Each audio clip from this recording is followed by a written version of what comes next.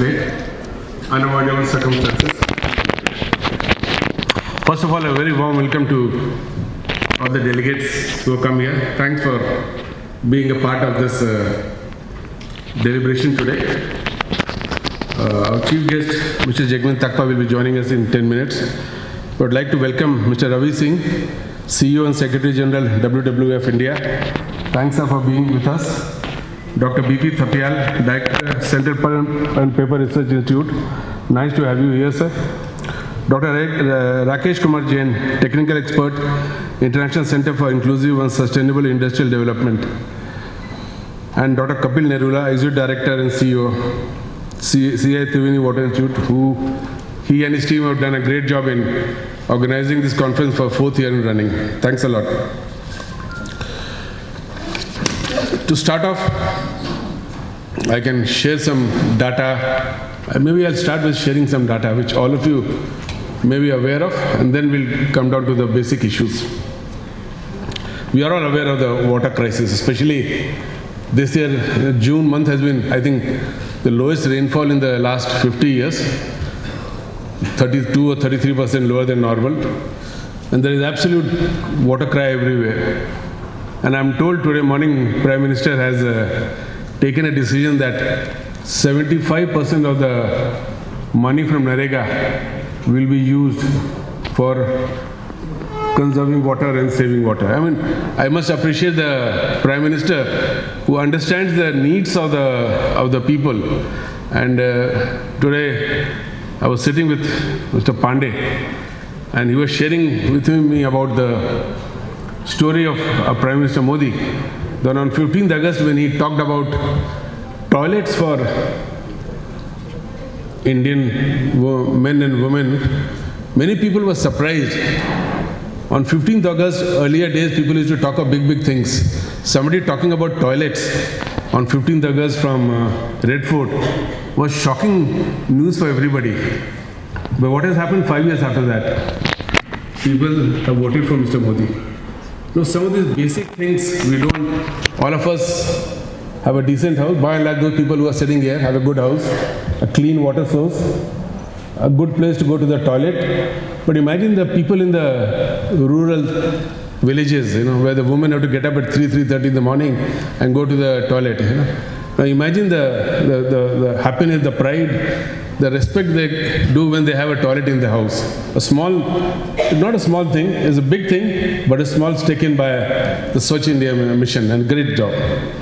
And now, Prime Minister, I'm very happy that Prime Minister Modi has understood the needs of the country. I suppose understanding many people have, but to take the right decision at the right time is what is important. And he's promised that in 5 years, water will be supplied to each and every home in all villages in the next 5 years.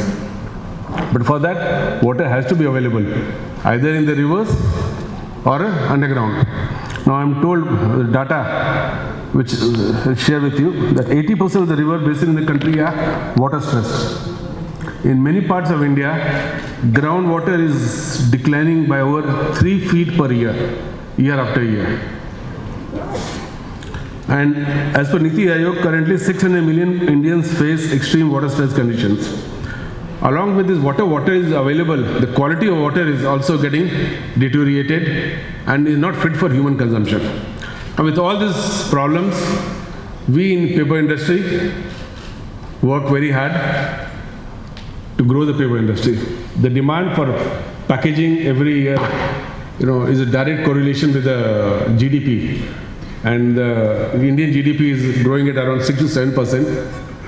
And we all want that the GDP should grow by 9 to 10%, so that everybody can grow, do better, get our average income increase, so that we have a better quality of life. The basic purpose of all of us, whether you're in government, private sector, or anything, is to improve the quality of life. And all of us work towards it. Now with all this, the basic needs of water has to be met. Paper industry is, I won't call it a guzzler. It used to be a guzzler of water once upon a time. A lot of work has happened over the years, and we have, acted responsibly So I was saying, paper industry was once upon a time a guzzler of water. But the last 25-30 years, I've been working in this industry for the last 40 years, and I've seen a lot of work done by all of us to reduce the water consumption over the years. Just to give you an idea, everybody knows about it. The big paper mills used to use something like 120 to 130 meter cube of water per ton of pulp and paper, and today it has come down to 35 to 40. Still, there is a lot of scope for reducing the water consumption. I was in Finland last week, and I was attending one of the technical conference where one of the biggest suppliers of the equipment suppliers in the world was sharing with them the new technology. And the full day I was sitting with them. I heard a lot of things on what new technology is going to improve quality, do this, do that, reduce energy conservation by 30 to 40%. Very impressive. But not a single word or not a single technology was discussed to reduce the water consumption in the pulp and paper industry. I, coming from India, knowing the situation, was a bit horrified and very disturbed. So I raised the question, why are we not working on reducing water consumption in the pulp and paper industry? It's a critical thing.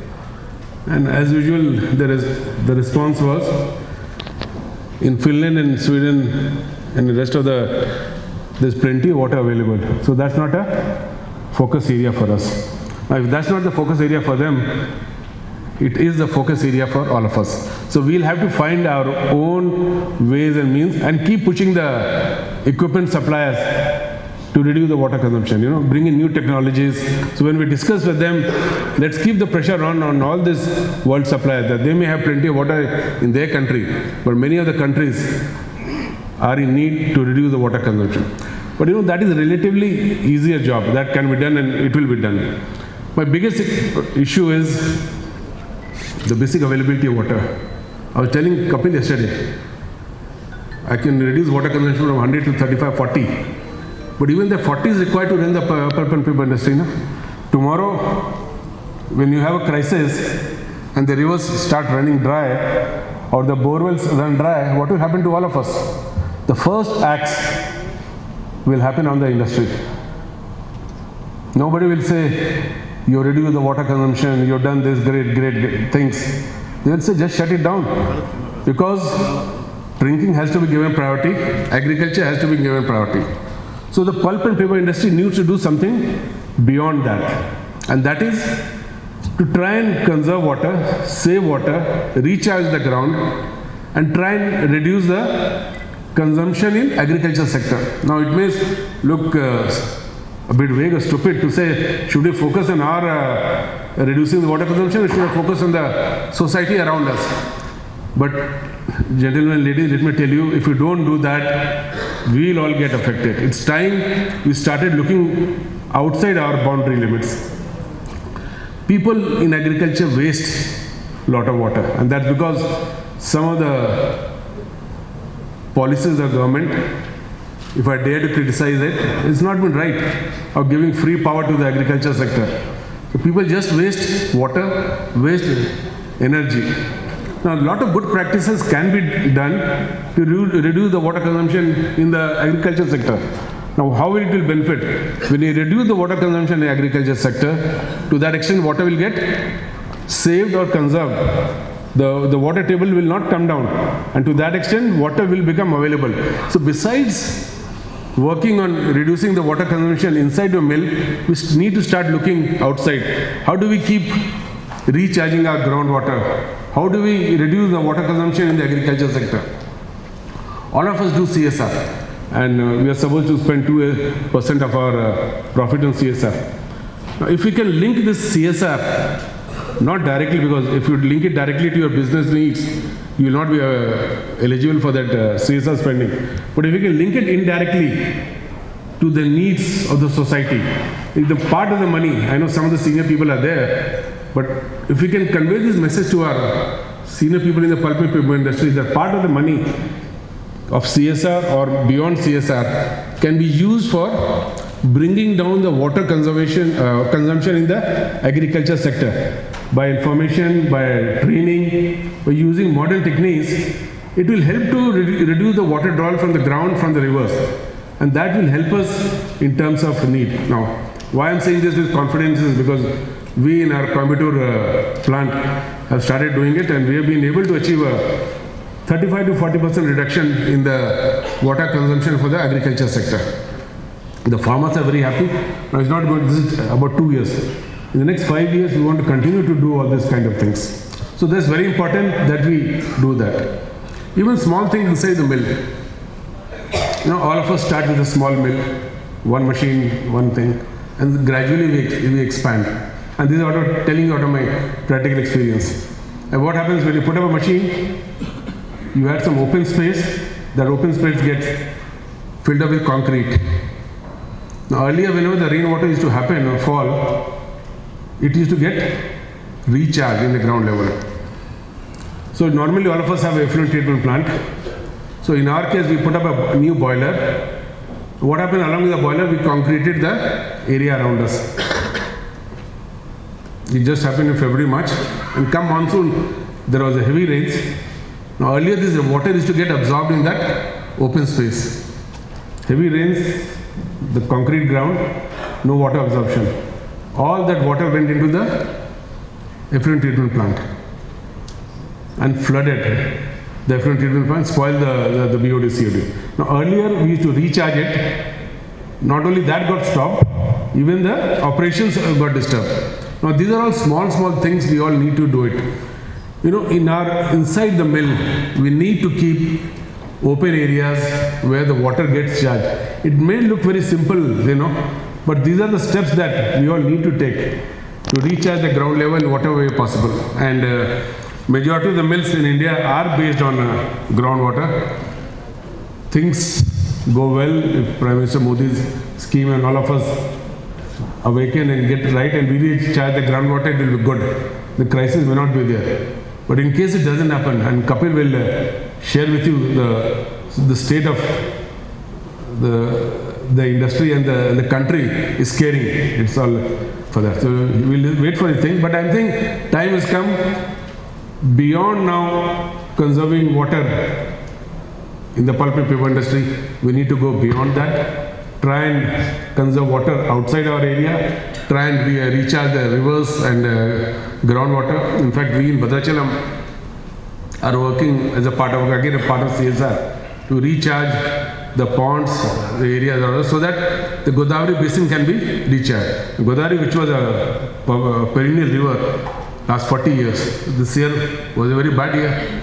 Water flow has come down. We were about to shut our mill. Luckily, just about survived. In fact, heavy water plant, which is based there, had to shut the operation because there was no water. So you'll hear, but these things don't get talked because industry is not so critical. If it happens to the agriculture sector, there will be a lot of news about it. So let's understand that if we are to survive, if we are to thrive in the long run, we need to focus on water.